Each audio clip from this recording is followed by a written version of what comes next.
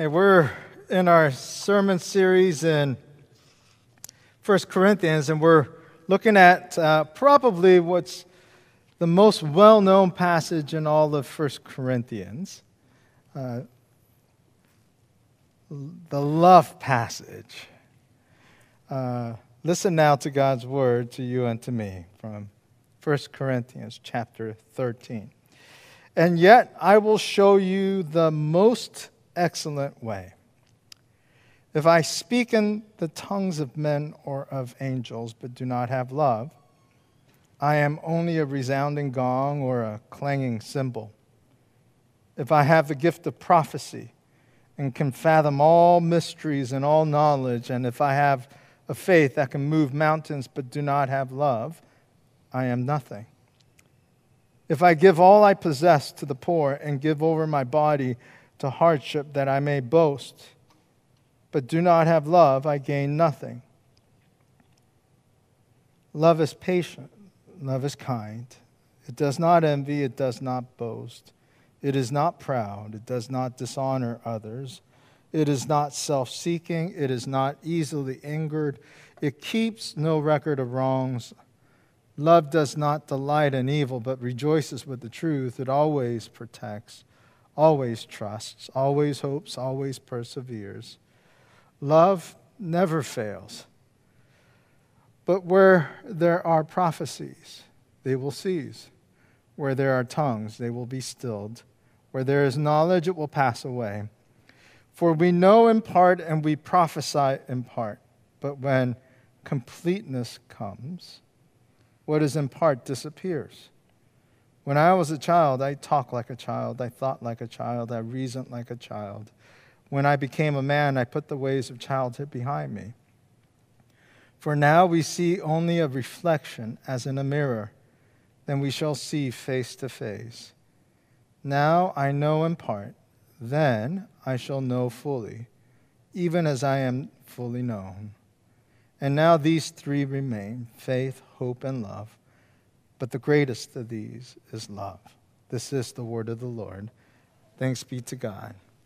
Hey, so, it's before we get into the specifics of the text, I want to remind you of what we're doing right now, why we worship, and why God gives us the Bible, and why we preach, and why the sermon and the preaching and the hearing of God's word is so important. So what I want you to know is that whenever God gives us his word, his truth, whenever God reveals himself to us, that revelation is never for more information. God doesn't give us God-honoring truth just to give us more information. It's not for information. Because if that's all it is more information, all that happens after today's worship service and after you and I study this text together is you go away as more informed, smarter sinners. Nothing's changed. Anytime God gives us his truth, it's always for transformation. Because the purpose of God's revelation is always for making us more like Christ, making us into the image of Christ. So if you and I are not in the business right now of saying, okay, God, meet us where we are with your truth and your word and change us by this text, change us by this truth and revelation, then what we're doing is a total waste of time. God doesn't give us information for information's sake. It's always for transformation. Now, having said that, even if you're unfamiliar with the Bible, you have heard this text before. This is one of the most well-known passages. It's the love passage. If you've been to any Christian weddings, you've heard this passage. It's read in almost every single wedding. And it is a magnificent piece of poetry. And it is a magnificent prose or poetry on love. And That's kind of the problem with well-known passages like this that are read out of context. Remember, this text comes to us in the middle of a correspondence. 1 Corinthians was a letter, right? Paul and the church in Corinth are talking to one another, writing to one another, and they've been writing, and Paul, this happens in the middle of a correspondence. And so in the middle of this correspondence, if this chapter or this section of Paul's letter did not address a particular issue that the Corinthian church was dealing with, wasn't answering some questions that the church in Corinth was dealing with, and didn't address the issues that Paul and the church in Corinth were dealing with, then it makes no sense. We read it as if Paul wrote us a marriage sermon, for the 21st century. He knew he wanted that we would want a poetry, magnificent poetry on love. And so in the middle of talking about economic inequity, power issues, in the middle of talking about sexual immorality, the abuses of spiritual gifts, the abuse of the Lord's Supper, all of a sudden he's like, hey, let's talk about love. Unless this addresses and meets some needs in the first century church, this is nonsense. So one of the things, anytime you study Scripture, before you ever ask the question, what does this text mean for me? You always have to ask, what did this text mean for the church in Corinth? That's who it was written to. So what did it mean for the church in Corinth? What was Paul trying to say? What's love got to do with anything? Well, what is love? Well, this chapter has 3 sections. Verses 1 to 3 tell us that without love, nothing else that the church does matters. And then verses 4 through 8 defines love, describes love. And then verses 8 through 13 tell us that love is eternal. So let's take a look at these 3 areas. Verses 1 through 3. And this is pretty astonishing. Listen to what Paul says. Even if I speak in tongues, and that was one of the major spiritual gifts that they were arguing about in the early church. They were saying, I speak in tongues, so I'm a way better Christian than you who can't speak in tongues. And so even if I speak in tongues of men or even of angels, even if I can speak heavenly talk, even if I have the gift of prophecy, Paul says, even if I can tell you, thus saith the Lord, and I know what the Lord says, even if I can fathom all the mysteries of the kingdom of God, imagine that, even if I had the full knowledge of the kingdom of God, even if I gave everything I own to the poor. And then this next section is, it's really tame in the NIV. It says, even if I give over my body to hardship. But in the Greek, the word there is immolation. Even if I burn my body, set my body on fire to show how much I love Christ, right? What a crazy thought. Even if I do all that, and if I don't have love, it means nothing. And in fact, the formula is whatever the church does, everything minus this thing called love equals nothing.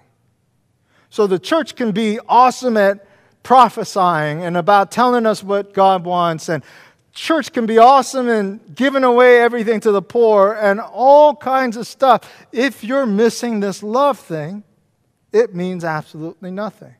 And so then Paul in verses 4 through 8 defines love. And what you need to know about this verses 4 through 8, every time you see the word love, the word there, as you know in the Greek, there were 4 words, at least 4 words that we translate as love. And the word, every time you see love in chapter 13, it's agape. It's unconditional love. Unconditional love. And in fact, the best way to understand what love is and to understand the meaning of love, just take love out of there and replace it with Jesus. Listen to this as you replace love with Jesus. You want to know what love is? Listen. Jesus is patient. Jesus is kind. Jesus does not envy. Jesus does not boast. Jesus is not proud. Jesus does not dishonor others.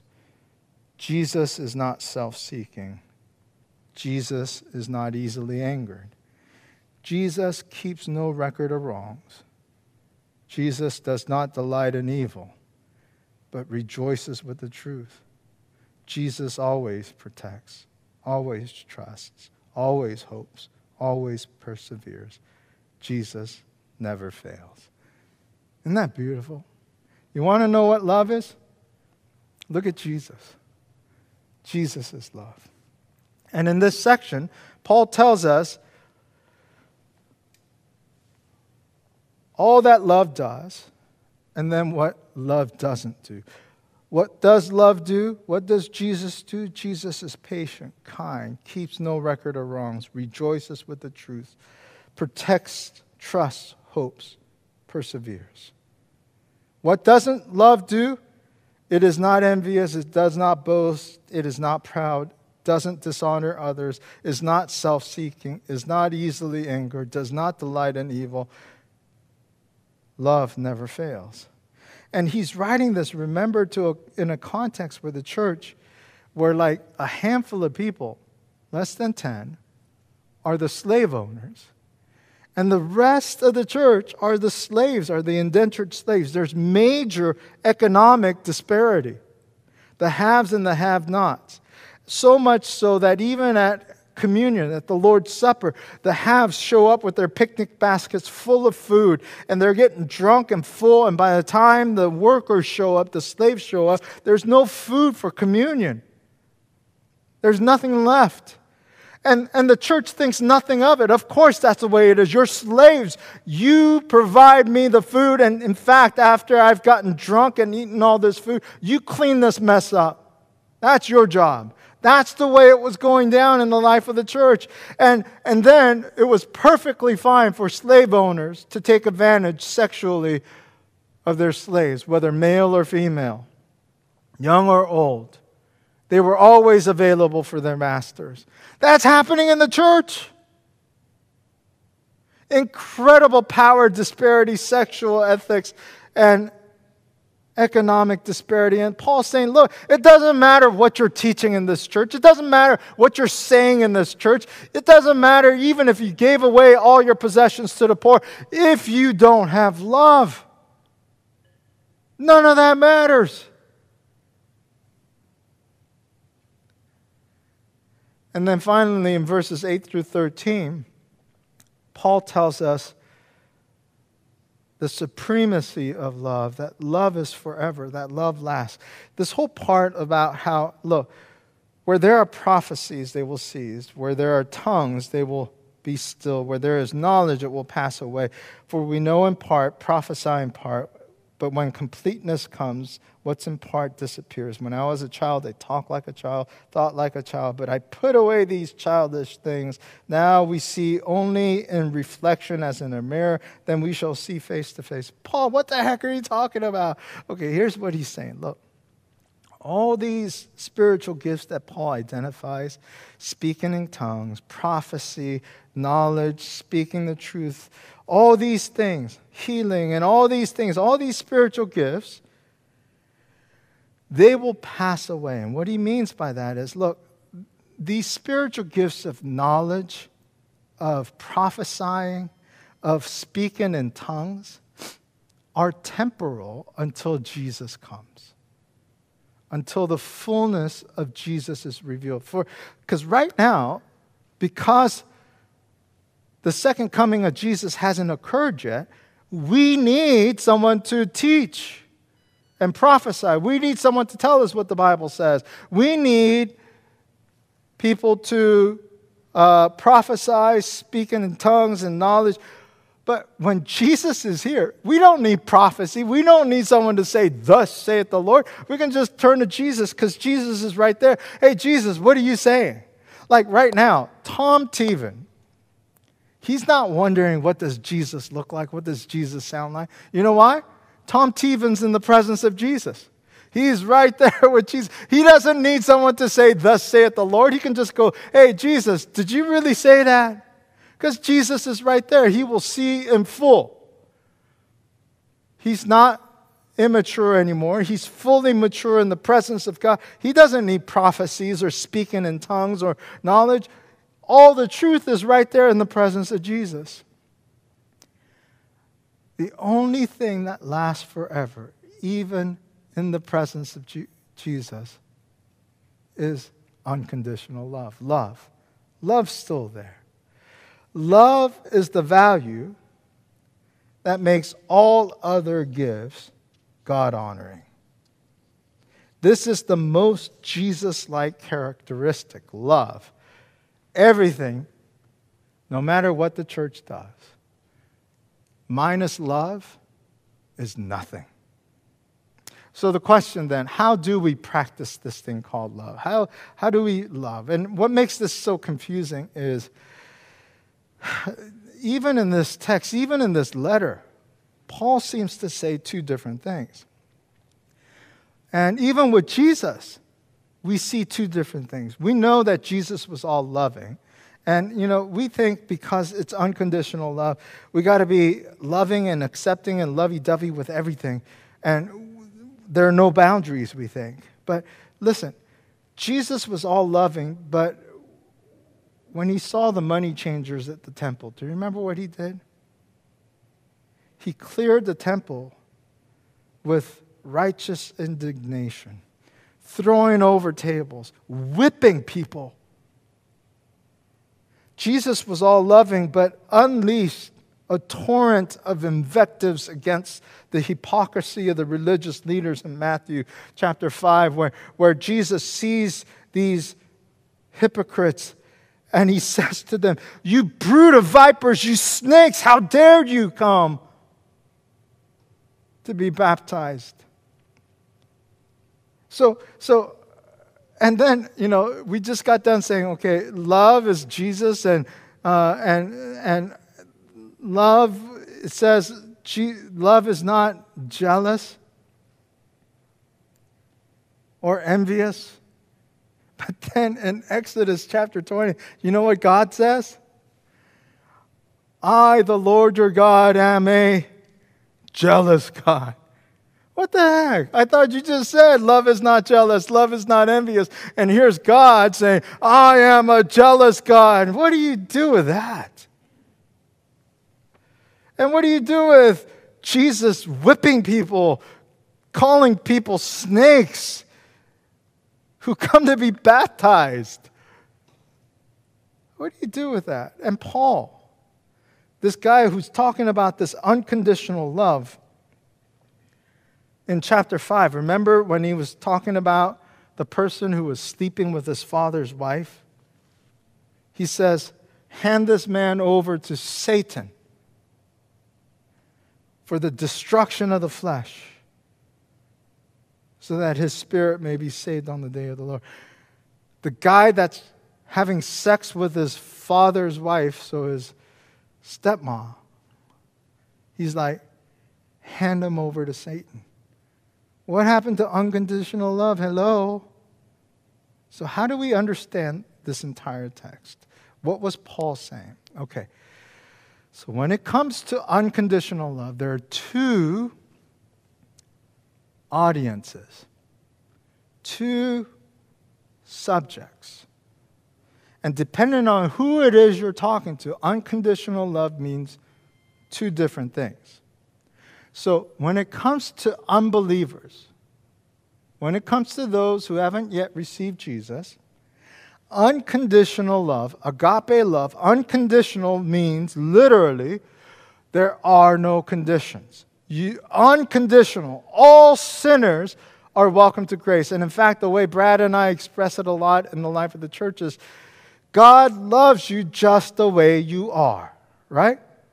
You don't have to be anything other than you in order to receive grace. So if you're a heretic right now, you're an atheist, an agnostic, you can be a devil worshiper, right? And should you come to God and say, I want grace, unconditional. God welcomes you. God receives you.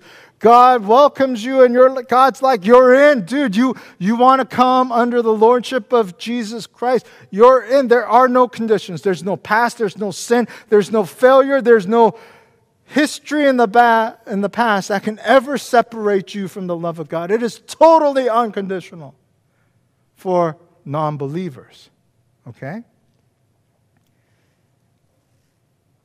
But when it comes to believers, those who are brothers and sisters in the life of the faith, God draws a boundary on love.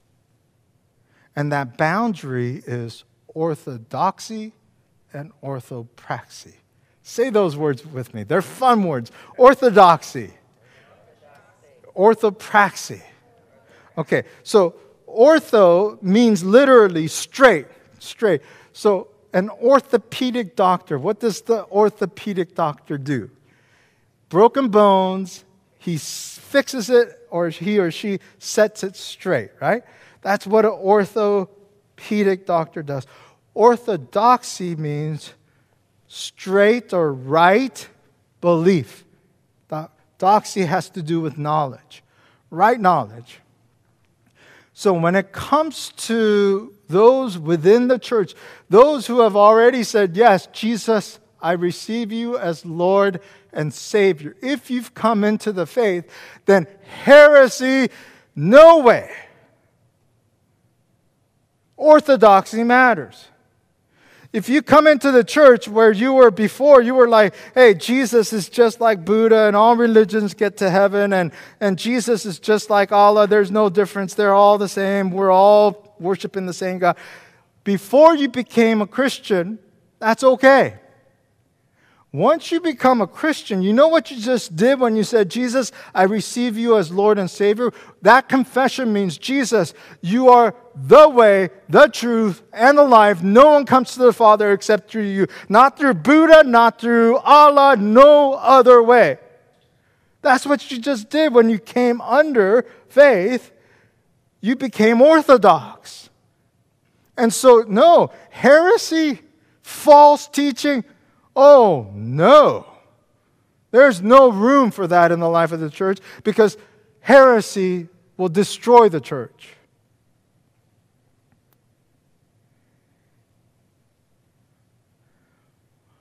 Orthopraxy. Praxy is where, praxy literally, similar word as practice, but it really means where what you believe is consistent with how you live.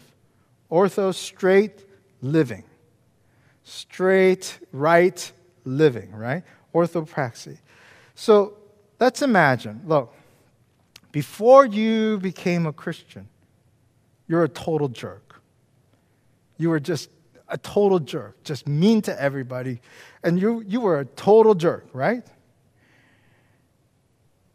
And for non-Christians, God's like, we love you even though you're a jerk. And we receive you even though you're a jerk. But because God loves us so much, God can't let you stay a jerk. Because you see, everywhere you go now, you represent Jesus. And people who don't know Jesus will get to know Jesus through you. And Jesus ain't no jerk. And so, no, in fact, look at the behaviors that Jesus identified. So if you're envious, if you're boastful, if you're proud, if you dishonor others, if you are self-seeking, if you are easily angered, if you delight in evil, and if you don't delight in truth, if you are these things, These behaviors are toxic. They will destroy the body. They will destroy community. And so it's anathema. They are not allowed. And so if you practice these types of toxic behaviors, hand the dude over to Satan, because it's killing the church. And what's astonishing about... So, look, if you're a jerk and you practice these things, and you're hurting someone else in the life of the church, it's not just the other person you're messing with. You got to be careful here. Remember when Paul, before he knew Christ, he was named Saul. Do you remember that? And when Saul was going around persecuting Christians, Jesus meets him on the road to Damascus. And he's jailing Christians, he's persecuting Christians, he's beating up Christians, he's imprisoning Christians. And Jesus shows up to Saul and says, Saul, Saul, why are you persecuting Christians? Is that what he said? He says, Saul, why are you persecuting me? Because every time you attack a sister or a brother, that's my body you're attacking.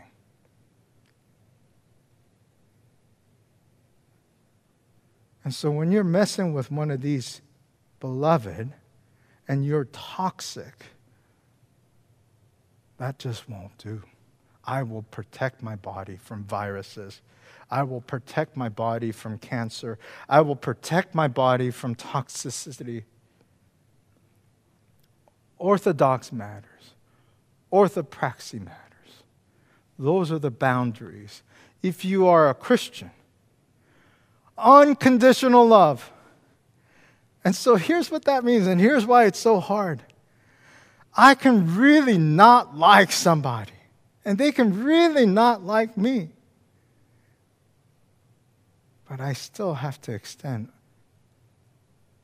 unconditional love. Because we're not talking toxic behavior, they're just annoying. There's a difference. I still need to practice patience, kindness, keeping no record of wrongs, rejoicing with the truth, protecting, trusting, hoping, always persevering. And that's hard. That's hard. But within the bounds, as long as they're not a heretic, as long as they're not toxic, unconditional love. Those are the boundaries.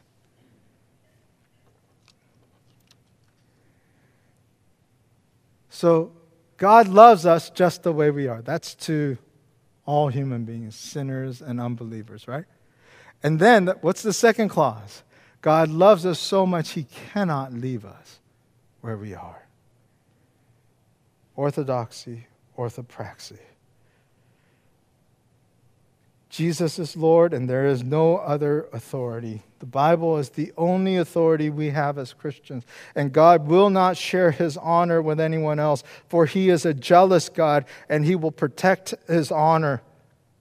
Right belief matters. God will not allow sinful behavior and toxic behavior to go unchecked in the church. God names toxic behavior because toxic behavior destroys the body, Christ's body. And so God will protect His body. Orthopraxy matters. And that's why Paul says, remember in chapter 5 earlier, he said, I wrote to you in the letter not to associate with sexually immoral people.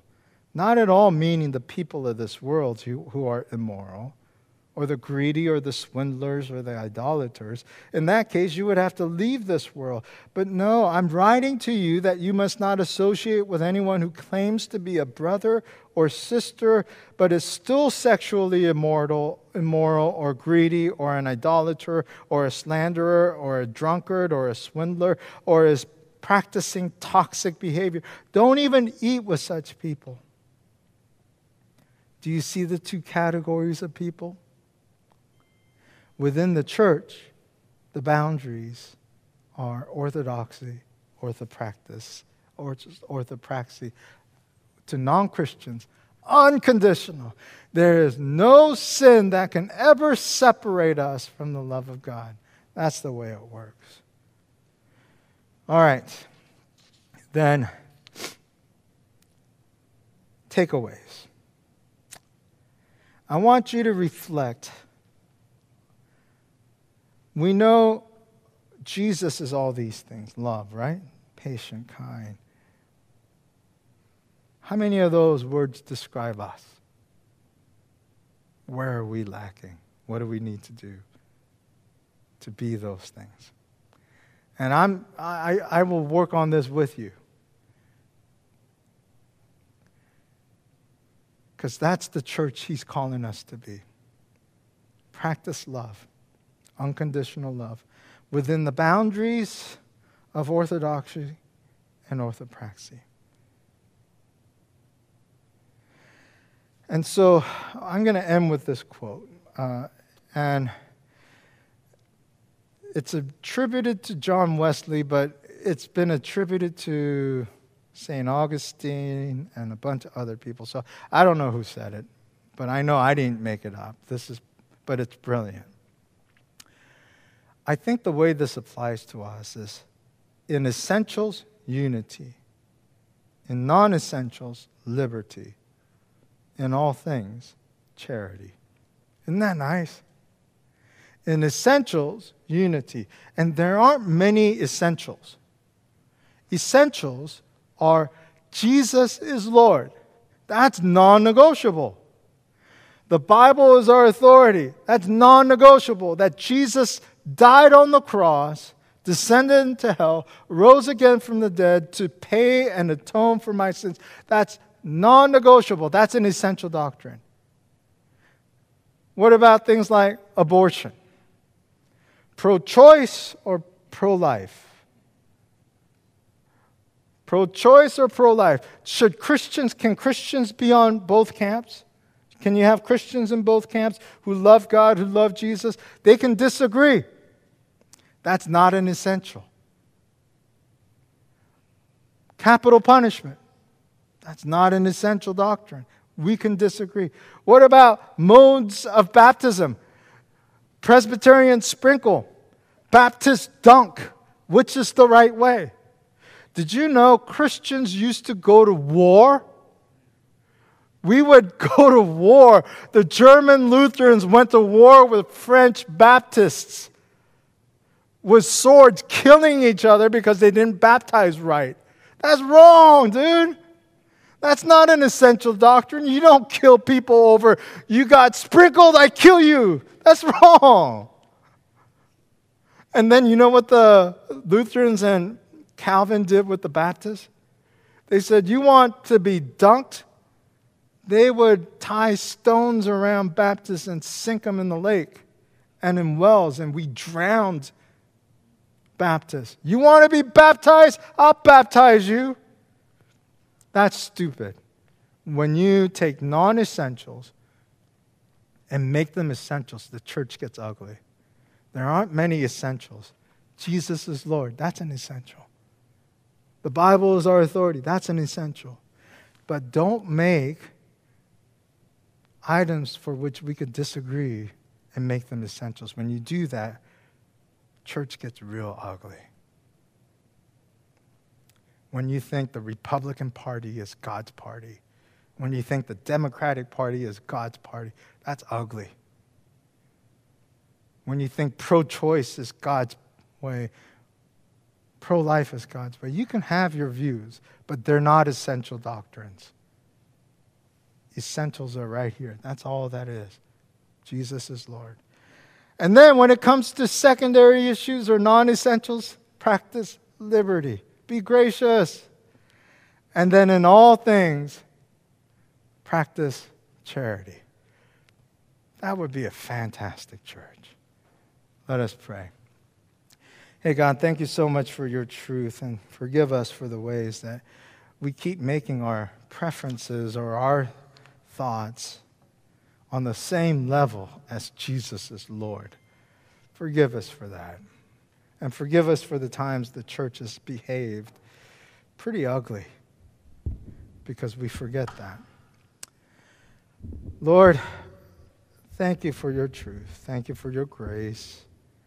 Help us to be this church that practices unconditional love with unbelievers and that remembers the boundaries that protect the church: orthodoxy, right belief; orthopraxy, right practice, right living. So help us to be changed and become more like you. It's in Jesus' name we pray. Amen.